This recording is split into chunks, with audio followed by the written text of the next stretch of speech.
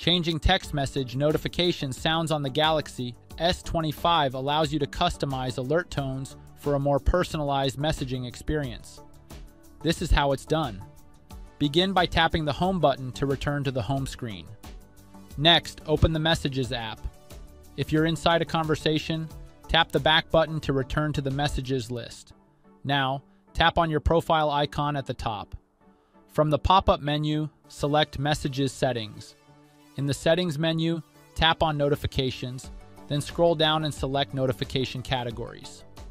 Next, choose Incoming Messages and tap on Sound. By default, a preset sound is selected, but you can scroll through the list and pick a different notification tone that you prefer. Simply tap on a sound to preview it, then once you've made your choice, tap the back button to save the change. And that's it. You've now customized your text message notification sound on the Galaxy S25. If you found this video helpful, don't forget to like and subscribe for more tech tutorials. Thanks for watching.